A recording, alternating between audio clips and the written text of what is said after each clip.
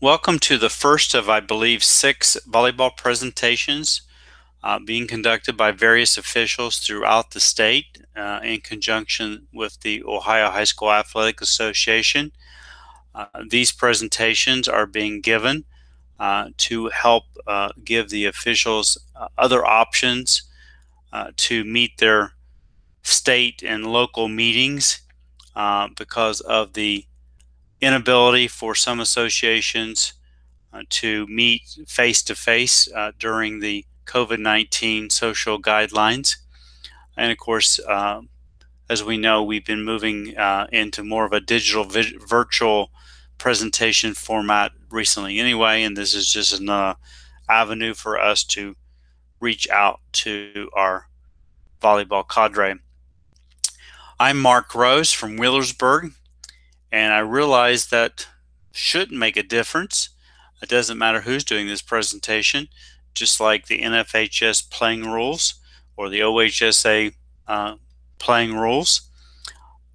This presentation is on professionalism, and it doesn't matter whether it's Mark Rose making the presentation or a presentation in Toledo or a presentation in Cleveland, Cincinnati, Columbus, Athens.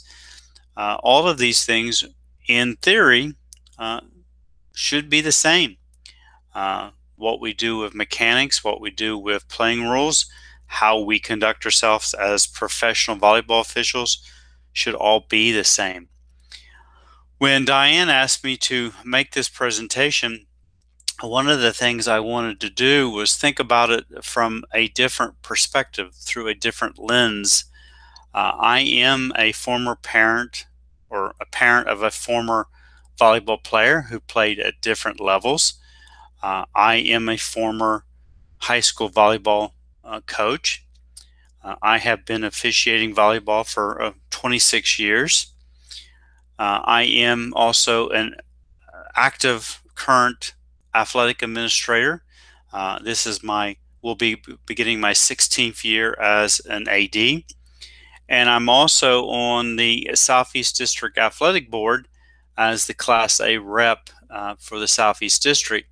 So I have 5 different lenses that I look at this term professionalism.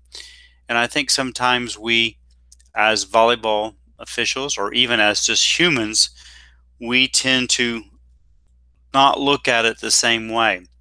I really believe it's important that we look at it from the perspective, what does the AD think? What does the coach think? How do the players see us? How do the fans, the parents, see us? And while we shouldn't be totally allowing those factors to sway the way we act and the way we conduct ourselves, we are just one part of a bigger picture, and the way we present ourselves professionally is a major factor. And so when I was thinking about this, how do we, because I think sometimes we take the whole concept of professionalism to be to a little bit for granted sometimes.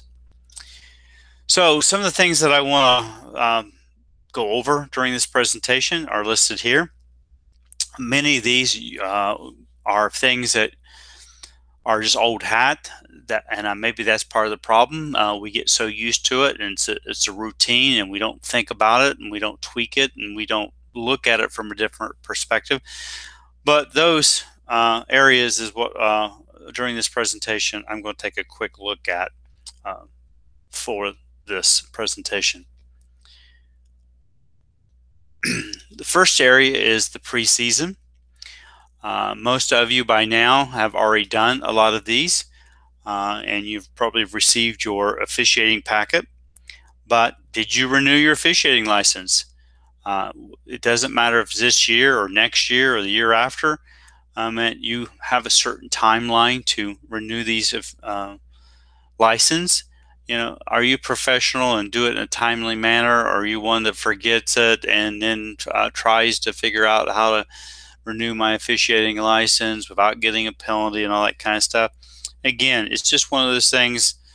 Get it done in a timely fashion. Be a professional. Did you update your My OHSAA account? Cell phone numbers, email addresses are constantly changing. And I have found as an AD and as a board member, and I imagine the central office feels the same way.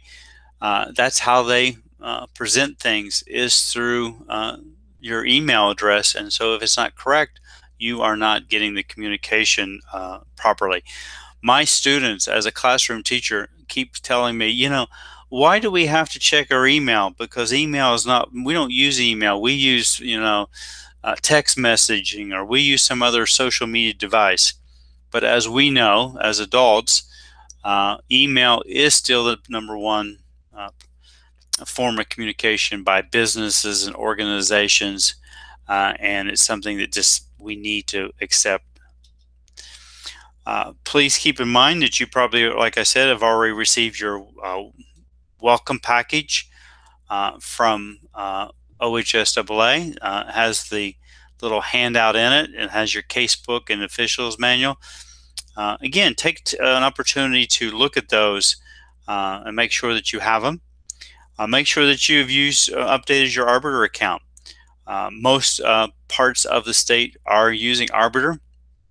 I know some of you deal with other assigning software, or maybe some of you still deal with the paper contracts or even the verbal contract, which it's hard to believe, but I know that's still out there.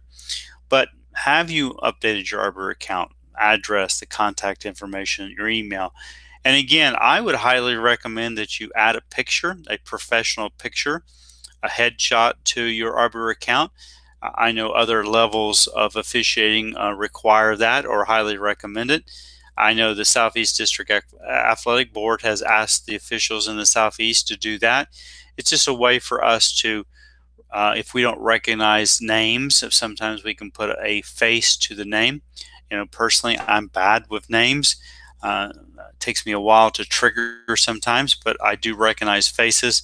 And those are just little things that before the season starts, by the time you're watching this video, hopefully you have taken care of all these things. Something really important, and I know it drives signers nuts, is the fact that people don't go through and block their unavailable dates. I know we don't know all of our dates that are going to come up, whether or not we're going to be available or not. But if you do know, if you know that you're going to have a doctor's appointment and you can't make an assignment, 3 Fridays from now, go in and block that date. I mean, you can go back in and unblock it if it changes, but again, just help everybody out by doing what you need to do. Again, complete your OHSAA questionnaires. By now, probably you have received, if you're tournament eligible, to go through and respond to those questions, whether or not you've done your matches and whether or not you want to do sectional, district, regional, and state matches, whether or not you're PAVO, line judge, etc. Again, just do that in a timely fashion. They give you plenty of time to respond to those. I'm one of these people, as soon as I get the email, I try to take care of it, because if not, my email just piles up. My text messages do the same thing. Again, take the time to do that in a timely fashion. This is also the time of year, if you haven't already done it, is check your equipment. Do you have a shirt and it's not worn and there's no stains on it? Do you have a whistle, or do you have two whistles? Are your black pants actually black? Do you have clean white shoes? One of the things for this year is possibly, the idea that may not be required, but the idea that you might want to use an electronic whistle. They're not perfect, but they might be acceptable, and that we'll get more information on that. Get a chance, purchase one. They're not that expensive, and have it on hand. Do you need a ball pump? Do you have a flipping coin? All those kind of things. Just check your bag or your supplies at this time. It might be one of those things that you take things out and put things in according to your job, and you might use the same bag, kind of thing. This is an opportunity to check those things out so you're not unprepared later on. Presentation and impressions are important. You could be the best official when it comes to making calls and knowing the rules and whatever, But as I found out, through all these different lenses, if you don't look the part, if you come in being sloppy, if you don't act like a professional, your language is, a certain way, you don't look like you're taking it seriously, again, you could be the best official, but the impression from the fans and from the players and from the coaches and whoever else, again, those things are going to hurt you down the road. So again, make sure that you are taking care of these preseason items. And as always, you should have your rule book and your case book. Please take the time to review that. You may not have to read every word or every rule again, but think about the ones that may have caused problems, something that came up last year that bothered you, or you're not really sure if it was applied the right way, or the scenario that you may not see all the time or may not experience all the time. Go back through those. Now that you have your preseason packet, there are a few minor items that they're reviewing or emphasizing, and just make sure that you are aware of the changes, or that maybe you forgot and you weren't actually doing the proper mechanics. Again, read and study the rules. So, state and local meetings. This presentation is one of those items that we're trying to help for those of you during this COVID-19 social distancing guidelines. Many of the associations are unable to meet in person, face-to-face, because of their locations. My association here recently started using an educational building on a campus of a hospital, and we really truly just can't do it. There are some other opportunities. Some of them could be done or conducted at my school. We have a great big meeting room or cafeteria or the gym.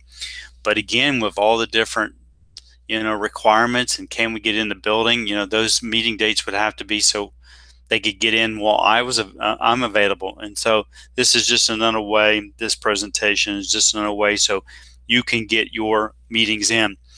So again, make sure that you attend your obligated meetings. Remember, there is one state meeting, and then you have 4 local meetings. Most associations, I believe, schedule 6, and so you have to make 4 of them. As I mentioned at the beginning of this presentation, there should be 6 of these presentations, I believe, going out. So these 6 will give you an opportunity to meet those 4 local meetings. All the particulars and all the specifics will be emailed to you at a later date, or probably getting in about time that you're viewing this, on the way we can record this and record your attendance. But keep in mind, just you have those obligations. It's the same obligations you have every year. There's plenty of meetings, even if you have to travel to a different association, to plan to get these to these on time. I think all of us have probably experienced someone at the last minute coming to our last meeting from like 2 hours away because they weren't, for whatever reason, weren't able to make their local meeting. Try to avoid that. I know it's not always possible, but most of us, let's try to get that done. To attend other association meetings. I always have taken the opportunity to try to most years attend one meeting from every association in my district or my area. I'm part of the Portsmouth chapter, but I also travel typically to Chillicothe and Jackson and Ironton and Athens. I even make it to Marietta. The only one that probably serves the Southeast District that I don't make it to is there is an association that's kind of a mixture of the Southwest and the Southeast down around in Brown County, Mount Orab area, and I don't make that. But I usually try to communicate with those officials, by email or stuff, just to see what's going on. But again, I think it's good to attend other association meetings. These meetings are set up just like this presentation is to learn.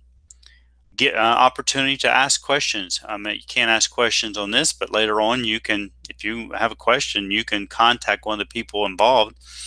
And this is an opportunity when you go to meetings is to help out somebody else.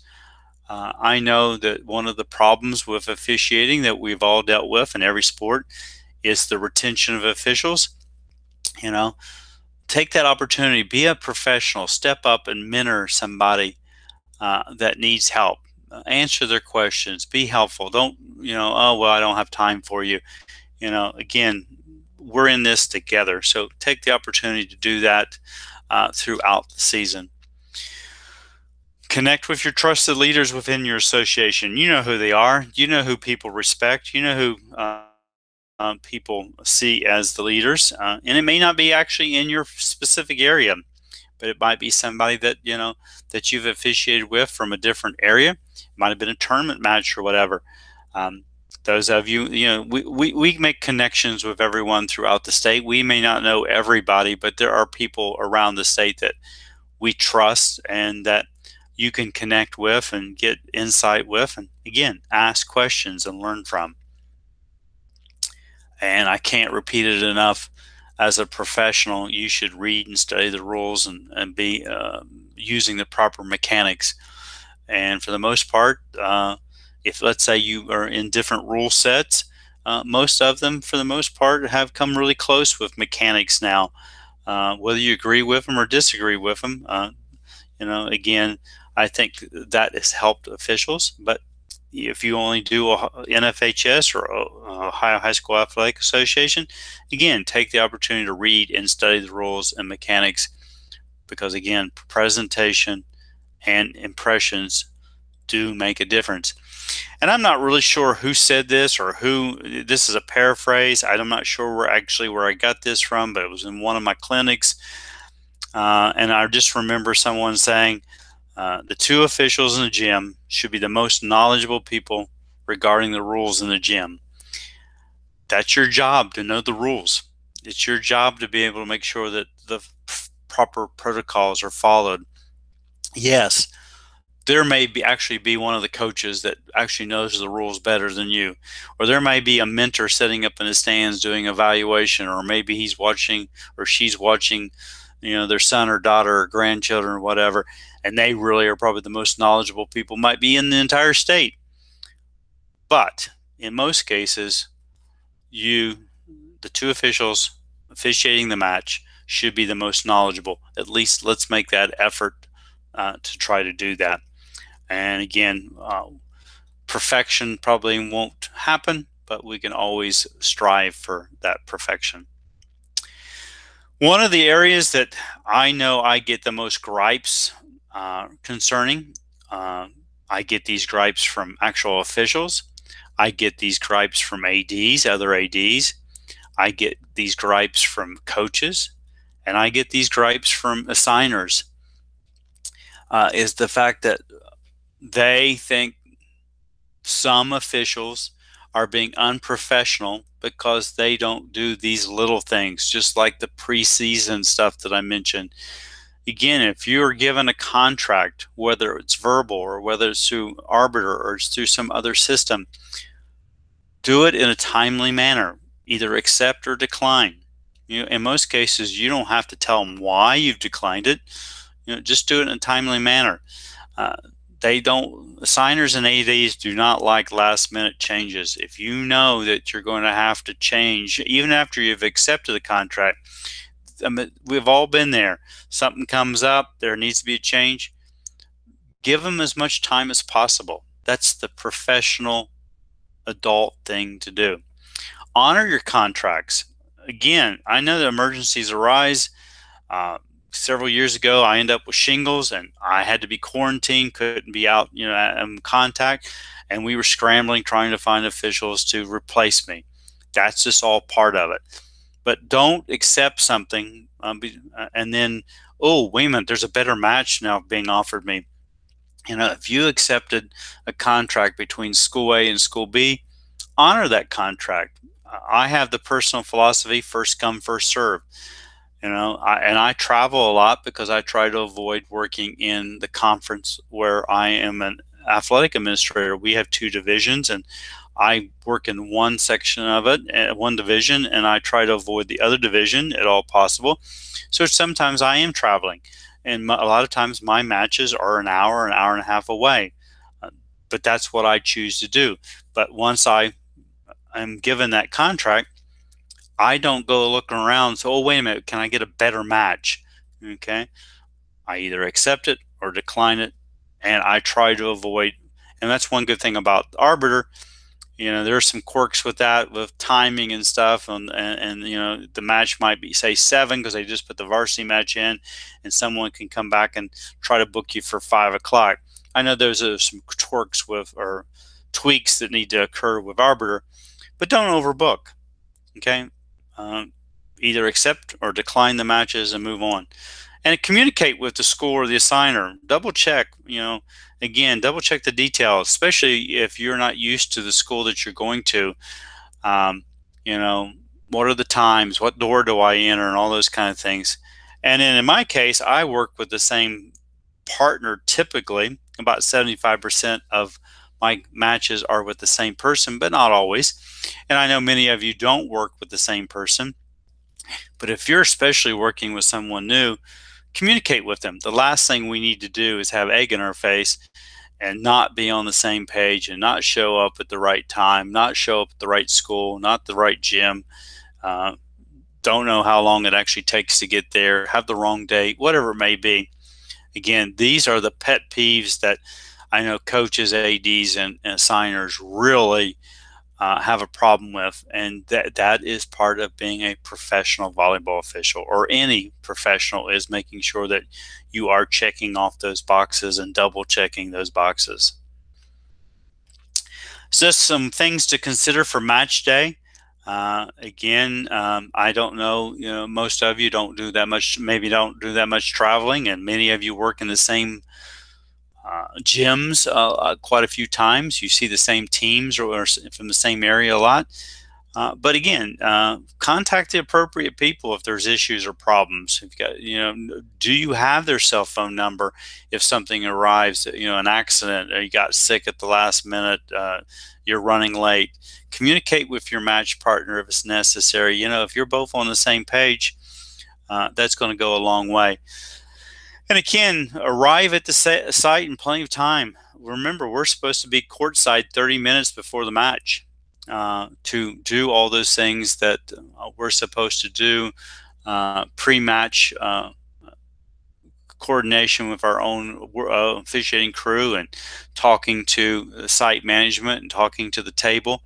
So make sure that you get there. And then, one of the things I picked up from some other clinic is the idea, and this sometimes is difficult because of our lives and everything, but we're supposed to be giving 100% to our match. Whether it's a quote-unquote competitive match or the best match of the year, So again, think about it. Did you eat properly? Are you hydrated? Did you have been getting enough sleep? If you're sick, then make sure that you get a replacement. If you're not staying healthy, especially during this time period with the COVID-19, don't jeopardize your professionalism by not taking care of yourself. And in many cases, we do get run down because we are out there working every night of the season in many cases. So let's go to pre-match, or on-site before the match. One of the things that we should think about is those things that we should do each and every time. And again, in Rule 5, there is a section in your rule book about the officials' responsibilities and positions. And then there's actually a section in the case book about officials and what they are supposed to do. So think about those. Again, study the rules and know what you are required to do according to protocols. One of the things that, especially if you are new to a particular gym or school and you've never been there, is introduce yourself to the game management. In many cases, that's going to be the coach. That way there's some other issues occurring. There's going to be a special presentation. Here are some of the problems we might have tonight, whatever it may be. Again, take that opportunity. But again, if you're not there on time, this might be a little rushed. Pre-match with your partners. That's something, even if it's just a few minutes. I know with my partner and myself, when we, a lot of times we ride together to the location so we can talk about things on the way, or maybe we talk about the next match on the way home from that night's match.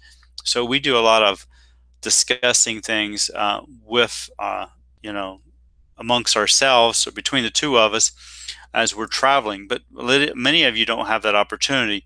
So pre-match with your partners, those discrete signals, who's going to cover what, especially if you're working with someone that isn't as experienced, or maybe you're not the experienced official.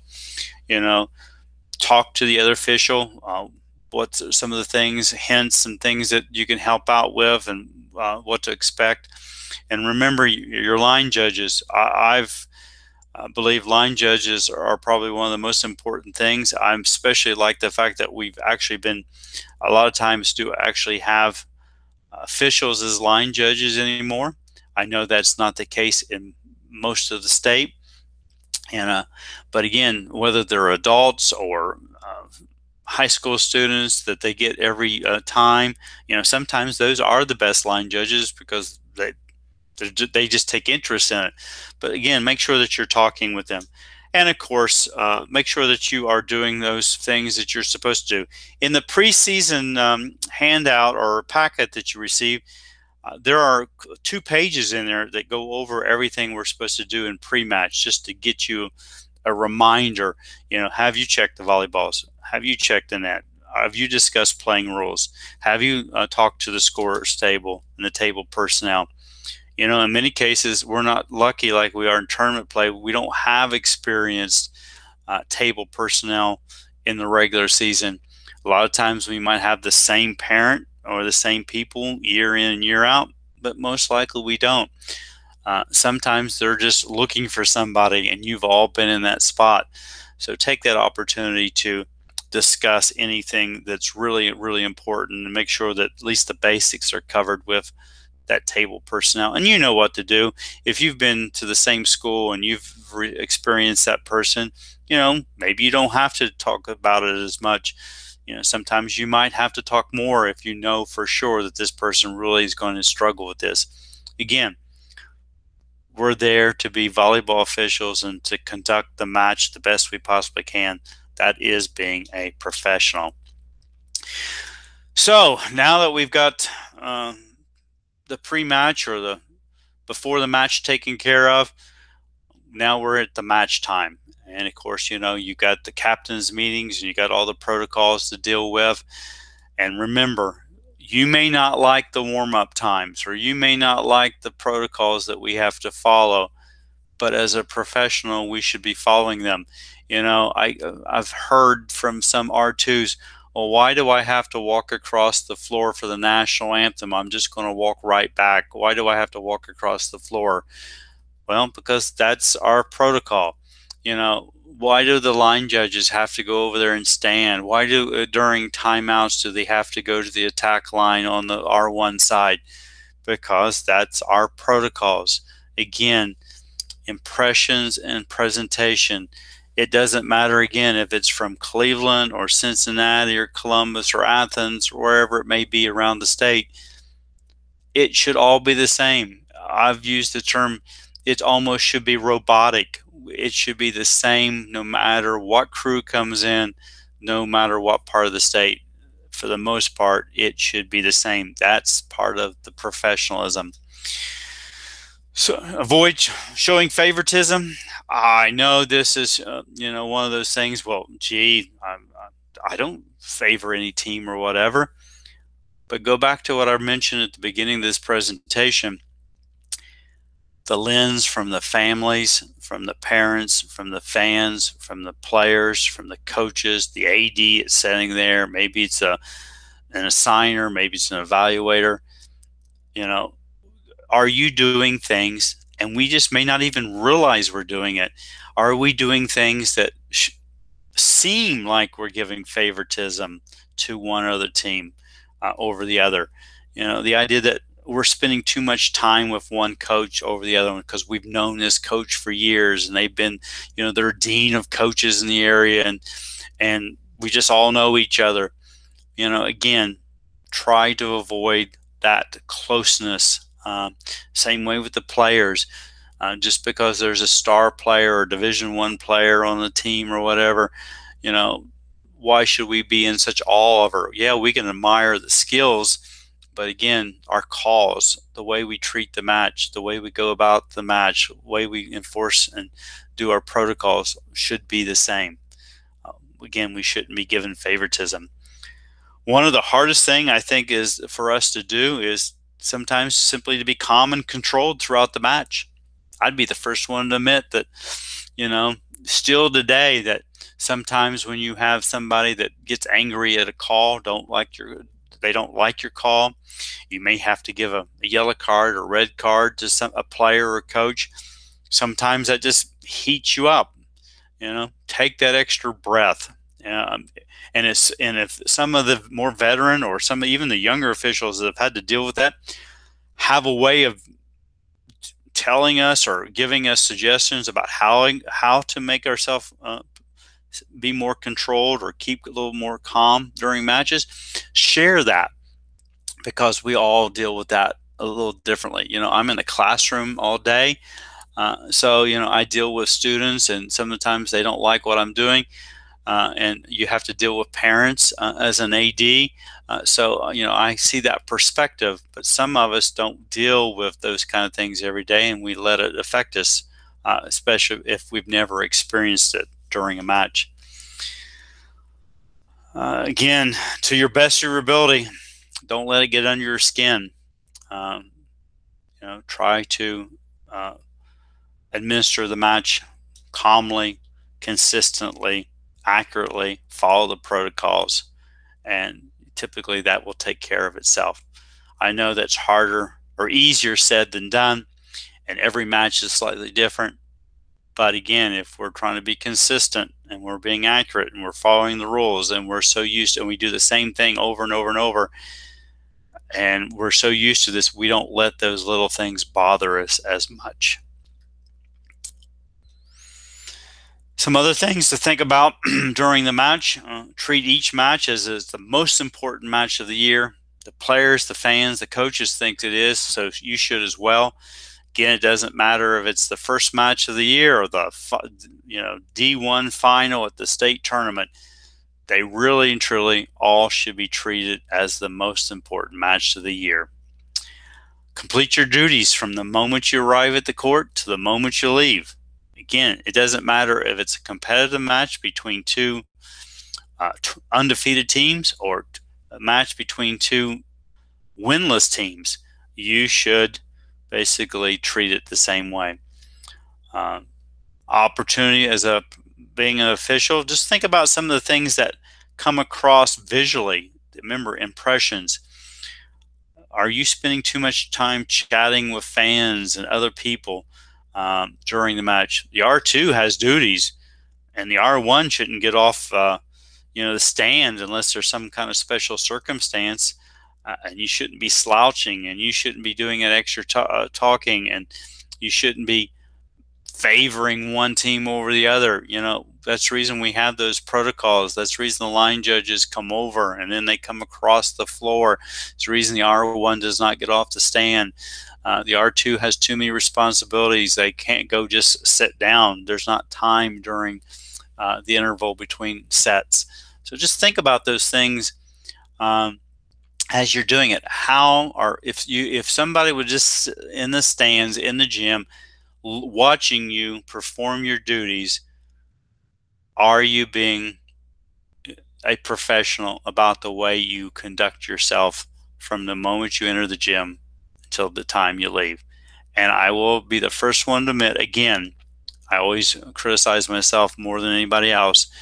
I make mistakes. I know I don't do everything perfectly, and I have some faults, but I'm always trying to correct those. I'm always trying to get better. And if someone says, "Hey, Mark, you're doing this. Do you realize that you're doing this?" Or, you're not doing the right protocol. Or do you realize that, you act like you're rolling your eyes or whatever, whatever it may be, let's try to correct that. That's, again, being a professional or being top of our profession.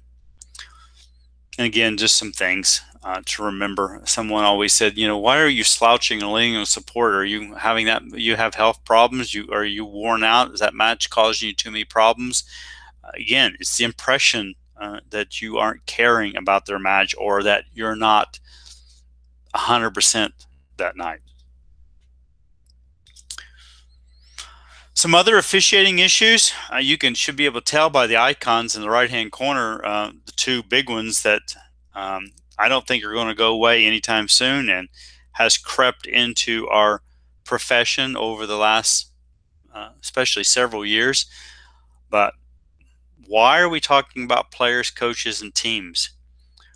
Whether it's verbally with an unofficial, do you realize people are listening? Do you realize people are videotaping you? Do you realize people are audio taping you?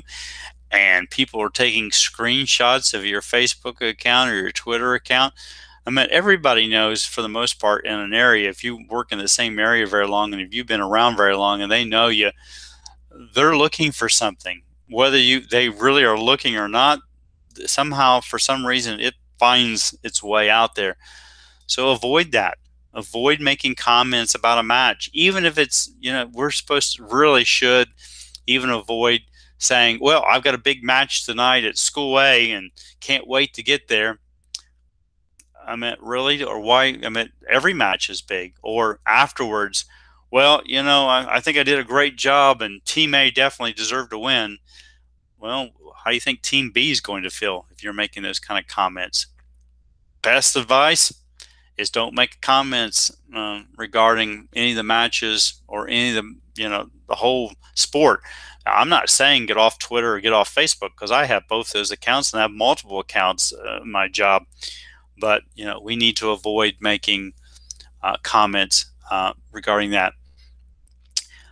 One of the comments that I've received from not only as association leader, but comments I get from ADs and assigners of some officials, of course not all of them, but some officials complain about fees. Well, you probably knew what the fee was before you accepted the match. Yes, I wish there was a standard fee maybe around the state, but there's not. Kentucky has one. We don't. You may get $70 for doing a JV and varsity match in my area, but it may be 90, up the road 2 hours, or it may be 50, 30 minutes from where you live. Again, you probably know what that is. You know what the travel distance is when you accepted a match. If you don't want to travel an hour or 15 minutes, or there are certain schools you don't want to go to, then don't accept the match. But don't complain about it. And if you are any issues, then talk to the assigner or talk to the AD about these items at an appropriate time.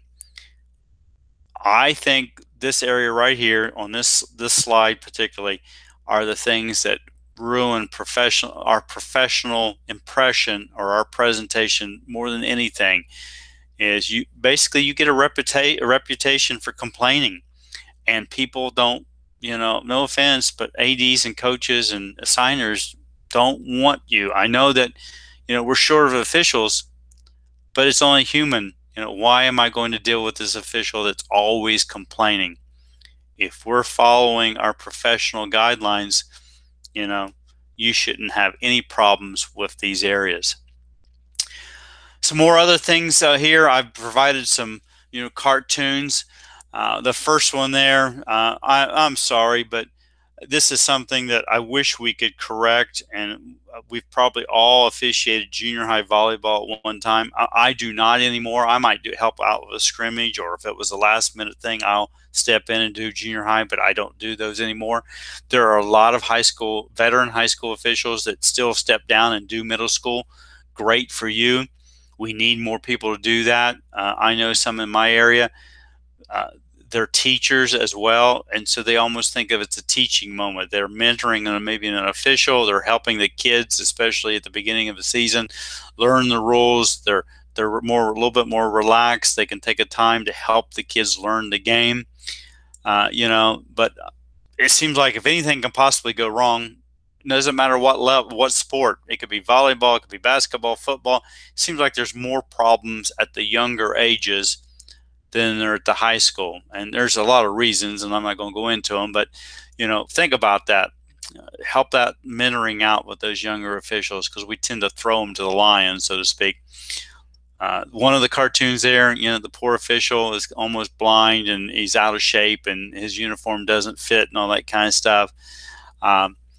Again, there's a picture there showing us a little bit of favoritism, allowing the one team to use a blocking box, to get an advantage. So just some things to think about. Again, think about how you are perceived by those people watching you perform your duties. Avoid bad mouthing your peers. Again, we're in this profession. We're a cadre of officials. It doesn't matter if it's this state or maybe even the nation. Again, avoid complaining about your peers. And definitely avoid complaining about the state or local leadership. This just only makes you look bad. You should try to work within the system, not against the system. Diane, and every state meeting I've gone to, Diane always talks about this. You may not like what I'm telling you. You may not like the rule coming down. You may not like NFHS change. You think it should be done this way. We all have opinions, but we have certain rules to follow. Until those rules are changed, going through the right, chain of flow, flow through the right people and making the right steps, sitting and complaining about it doesn't help. It might get it off your chest, but there's no reason to complain about officials. That's one of the world's worst things that we can do. Again, is make sure that we're all helping each other out, because we're in this together. And I know you're going to say, well, I have the right to voice my opinion. This is a free country. Well, yeah, it is. But I know as a teacher, I just can't go out and just say anything. As an official, I just can't say anything without possible repercussions. If I'm going to criticize my fellow officials, they're not going to want to work with me. The association may not want me. The assigner may not want to assign me. The AD may never want me back in the school. Again, impressions and your presentation and the way you conduct yourself, those things do matter. Can't emphasize it and reiterate it enough. All right, so let's just talk about some questions. Not all of these pertain specifically about professionalism, but they all are in that realm or that kind of category. So the first question: the officiating crew arrives at the court 45 minutes before the match is scheduled to start. As they do their pre-match check, they notice there is no padding on the referee stand, but the net posts are padded. When no one shows up to pad the referee stand at the start of the match, the first referee makes the decision to start the match anyway. Is this correct? Well, hopefully you all said no, it's not. The officiating crew, that's one reason I'm glad they showed up 45 minutes before the match. That's the reason you're supposed to be there at least 30 minutes before the match. Gives you that 10-minute window. But talk to the host management, contact the coach. Maybe it's a custodian standing there. Somebody. I know we as officials aren't supposed to, help with all that kind of stuff, but I've been known to help pad it and get it corrected and whatever, because I want the match to go on. So just make sure that those requirements are, taken care of. Question number 2. As the first and second referees are doing their pre-match inspections, they notice the end lines are not a solid, continuous line. The lines are interrupted at the midpoint with a 1-inch gap. The first referee contacts the host administration, but no solution can be found. The first referee declares the game a double forfeit. Is this the correct procedure? Again, hopefully you know that this is not the correct procedure. NFHS Rule 2.3, boundary lines don't have to be continuous. And then besides that, there are situations where matches can be forfeited, but this is not one of them. If you haven't started a match, it's just no contest because you haven't played it until things are taken care of. But in this case, the end lines are not a problem. Question number 3. Multiple fans in the bleachers become unruly to the extent they are disturbing the set while the ball is in play. The first referee at this point suspends play, directs a replay, and sends both teams to their respective benches, and has the second referee contact the proper person in charge to address the issue. Is this correct? Well, hopefully you guys never experienced this, but most of us have experienced it to some degree somewhere. But this is the correct procedure. The first referee does have the authority to stop the match. If he has to call a replay or she needs to call a replay, then you call a replay. And then the match is basically suspended until that spectator issue or whatever that issue is addressed. Sometimes it might be the coach. It could be the principal or assistant principal. It could be the AD. But there's all kinds of different scenarios there. But please note, teams cannot be penalized for spectator conduct. There is a rare case if the game management can't take care of things that you might have to end the match, but you don't penalize a team like a red card or a yellow card or give a point because of spectator conduct. So just keep that in mind. It might be frustrating, but again, don't let it get under your skin. And hopefully you never run into this situation. Question number 4. The first referee arrives at the site in street clothes just 5 minutes before the starting time of the match. Is this correct? Well, as we mentioned earlier, no, it wouldn't be. You're supposed to be there 30 minutes before the match on court, ready to discuss the ground rules, check the balls, have your captain's meeting at 20 minutes and monitor everything. If one of the referees are there, and you know that the other one's going to be late and there's going to be no problems and you already know that in time, you just go ahead just as if the match is going to start normal time. You do your captain's meeting, you have your coin toss, you start your warm-ups, and you proceed. And then hopefully, the other referee will show up. We've all probably been in this situation to some extent, one way or one time or the other. And hopefully you handled it correctly, or hopefully you will handle it correctly in the future. And hopefully both officials do show up. And that brings up another topic that, as a former coach, I wouldn't like a match being officiated with one official, and it's not supposed to be. Again, that's something that you need to be discussing with other people besides myself. One of the things that's kind of similar to this question, and we've all been there as well, a team, the opponent doesn't show up. Maybe they did call, and that the other team may know that they're going to show up late, or they may have contacted you and say, hey, don't rush to the site because we're not going to get there on time. But you can't penalize that team because of busing issues. It's getting worse and worse, and I imagine it's like that around the entire state. But, when the team arrives, and while the coaches may get together and modify the warm-up times as long as there's a minimum warm-up, as an official, it's unprofessional to say, nope, you're here, get on the court, we're starting this match, you forfeited your warm-up.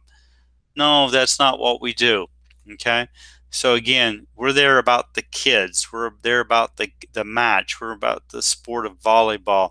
That's not being professional if you're trying to force somebody just because you want to get there and get your money and get out.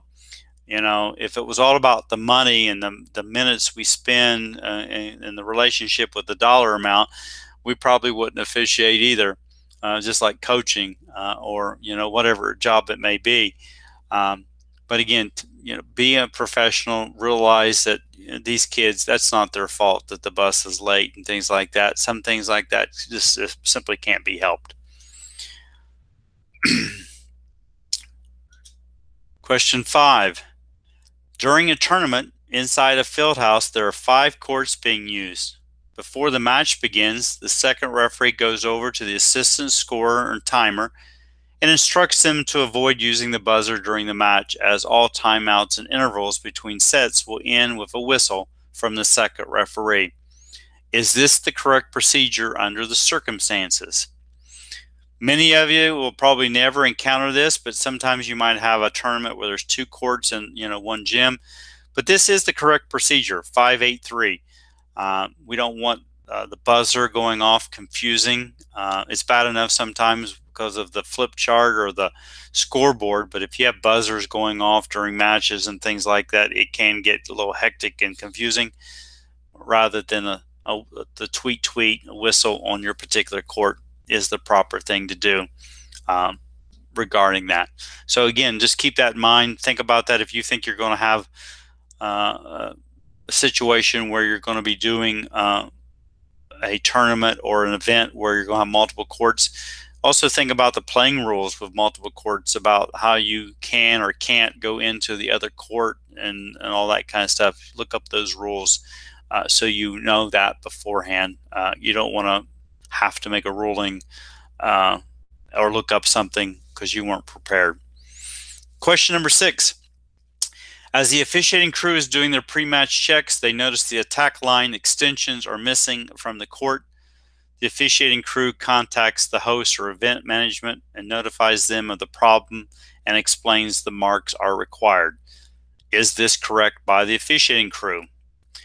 Well, it might be in a different rule set, but for NFHS and high school in Ohio, the attack line is not required.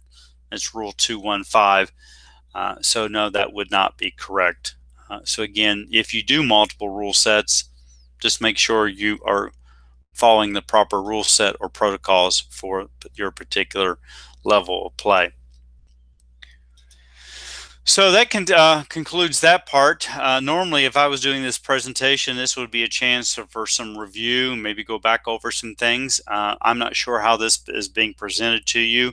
I know that you can make some comments or email certain people possibly with this presentation, but since this is not live, there is no way to actually go back over anything. But this presentation, you could look at it. I'm not even sure if you could even backtrack into the presentation. If you have any questions, you can always contact me. But the last thing I want to mention is the idea that if you do have any questions, remember your first line of inquiry is your association leaders, your rules interpreter. You should go through them, and then if they can't figure it out, or there's still a little bit of confusion, or they're not sure, then they can go up the chain to the ladder of people and find out the correct answer. If you're not, maybe you're in your particular association, but somebody from around the state, and we all know other people that are the quote-unquote gurus of the game of volleyball. You may shoot them a text or an email saying, hey, could you help us out? But the proper format is to go to your association. If you have a volleyball rules question, the director of our officiating is Diane. She has a site on the OHSAA site and under officiating DOD. Unless she changes some things, there are some PowerPoints there. There are some other items of information. There are some links to videos to help you out. But if you have a rules question, Diane would be the person to contact. And you probably, again, should go through your association, and then they'll go up through Diane, rather than having a bunch of people send her emails and have all kinds of confusion. Again, that's the professional thing to do, is to go through the chain of command. As an AD, I realize, I tell my parents, well, did your son or daughter go to the coach? And then, did you come to the AD? And if that doesn't work, you go to the principal, and then to the superintendent. And you may end up at the school board, but you don't go directly to the school board. I know people think that that's what they should do, but that's not the proper chain of command or chain of flow chart.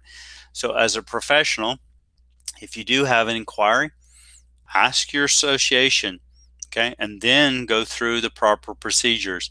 Again, Diane for volleyball. If you have an OHSA question, unless she changes positions or anything, but the sport administrator is Emily Gates, and she does send out This Week in Volleyball, at least she has in the years past, and I'm assuming she's going to send those out in a timely fashion to answer questions. And so if there's an OHSA question, again, as officials, sometimes we don't encounter a lot of those kind of questions, but if you have something that is pertaining to OHSA, you could go through the officiating group, Ben and Tyler, Bo Rugg, Diane, and again, they could also help you as well. But again, there's plenty of contact there that you could do if you do have questions, and the contact information for most of those people are on OHSA's.org site. Well, hopefully you've learned something, or this presentation has been beneficial on professionalism. At this point, you have completed the presentation, and just make sure that you are getting credit if you're using this for one of your association local meetings. Again, I'm not sure while I'm recording this, all those little details have not been worked out, but by the time you are viewing this, you probably received an email from Diane or somebody that will guide you through about how how to get the presentation and getting the credit for this.